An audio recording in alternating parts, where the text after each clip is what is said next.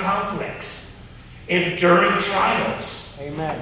I can face all crises. Amen. There's no problem too hard. Amen. There's no difficulty too much. There's nothing that's going to stop me from doing what God's called me to do. Amen. That's the type of attitude that church has to have. You have to be like a pit bull on a pork chop, man. You have to be, you know what, man? You ain't going to let nothing stop you. You ain't going to let nothing deny you. You're not going to give up. You're not going to give in. You're not going to throw in the towel. You're not going to slow down. You're going to keep going. You're going to keep moving. You're going to keep pursuing. You're going to be on it and in it till Christ comes back. Amen?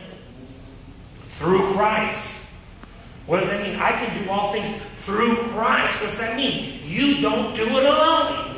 You and I, amen, are dependent upon God. We don't do it alone. Our dependency is in God. Amen?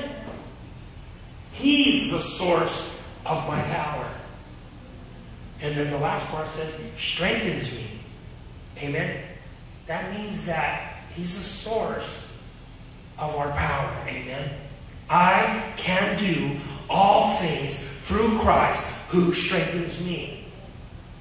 It don't matter how big of a trial. It don't matter how difficult. And God will deal with you. You will go through the fire, but the scripture says you will not be burned. Amen. You will go into the water, but you will not be drowned. Amen. You are an overcomer. Now listen to me. Jesus Christ Himself lives in you. The Bible says, greater is He that lives in you than he that's in the world. He is the greatest overcomer that ever lived. And He lives inside of you. You're an overcomer. Revelations 2:7 says this. It says, to him who overcomes, I will give the right to eat from the tree of life that's in paradise. Who's going to eat from the tree of life? It's those that overcome. It's those that endure to the end that will be saved. It's those that say, I don't care what I'm going through, what difficulty I'm facing, what hardship I'm going through, that I'm going to keep on keeping on. I'm going to keep going to church. I'm going to keep reading my Bible. I'm going to keep believing God. I'm going to keep giving to the church. I'm going to keep getting involved in ministry. I'm going to keep pursuing my gift. I'm going to keep on doing what I need to do for Jesus. Amen. And don't worry what people say about you. Amen. Worry about what God says about you and do what God tells you to do. Amen. People will talk. How many know there are going to be a lot of haters? Amen. Amen. Drinking that haterade. Amen. Come on, somebody. But you and me, you know what we need to have? We need to have faith and determination. Faith and determination go a long way. It'll bring God's power and help us win. Amen.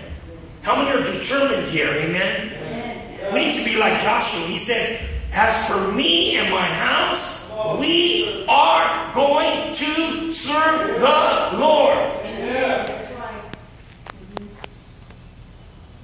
It was a challenge. Amen? It's a challenge. Amen? To every spiritual dropout when they hear that. As for me and my house, we are going to serve the Lord.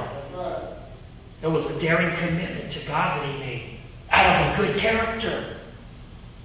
Amen. A declaration of determination. Amen. The scripture says that you and me are either gathering or we're scattering. He that is not with me is against me, Jesus says. And I'm here to let you know here tonight there's two sides to life. And God will not violate your will. You can choose Jesus or you can choose. It's your choice. But let me tell you something. It's the people that choose Jesus that are going to be victorious. Amen. We need to choose Christ. Amen. And serve Him with all of our heart.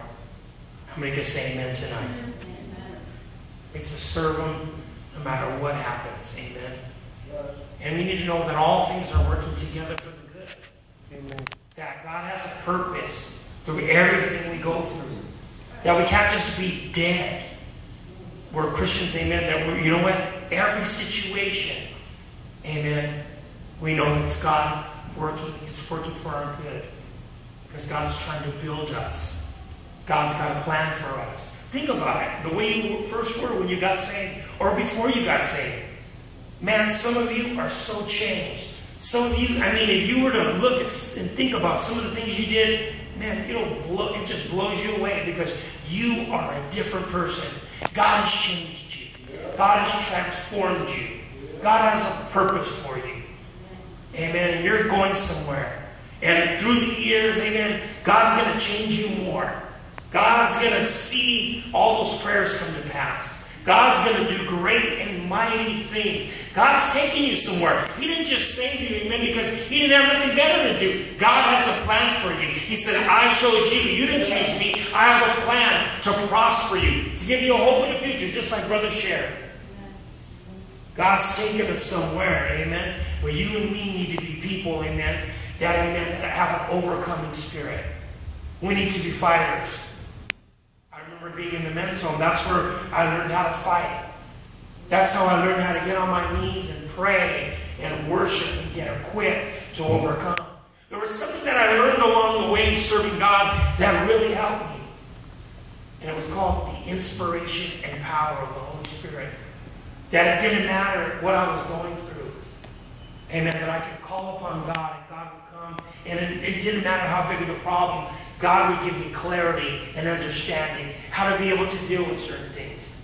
Have you ever just, come home from work and separated yourself and put on the worship music and went in there and just begin to pray and worship? Try it. I dare you to go get a hold of God. You'll be changed. Your life will be changed. You won't want a lot of TV. You won't want a lot of the world. You won't want a lot of the things, amen, that are here. Amen. You'll want more of God. The scripture says, taste and see that the Lord is good. Fall in love with Jesus, church. Fall in love with Jesus. Spend time with Jesus. Turn on the music. Get empowered by the Holy Spirit. That's what's going to matter. That's what's going to help you at work. That's what's going to help you in your marriage. That's what's going to help you in your life. That's what's going to help you in your mind. That's what's going to help you in your character. Amen. Jesus. Amen. We need it because we're at work and we deal with the world, man. We deal with perverted people and perverted thoughts and different things, amen. And how many know we need to live a separated life? A sanctified life unto God.